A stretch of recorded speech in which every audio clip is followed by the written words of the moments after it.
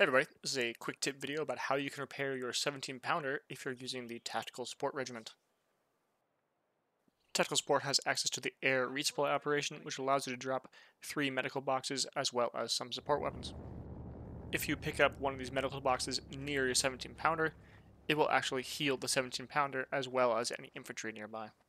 The medical boxes actually heal up a 17 pounder quite quickly and can heal up to 800 health. This, however, does not work if the 17 pounder is in combat. Furthermore, like repairs, the healing is also slowed by the brace ability. Obviously, I also tested this with the Bofors and the Mortar Pit, and it does not seem to work with them, only the 17 pounder.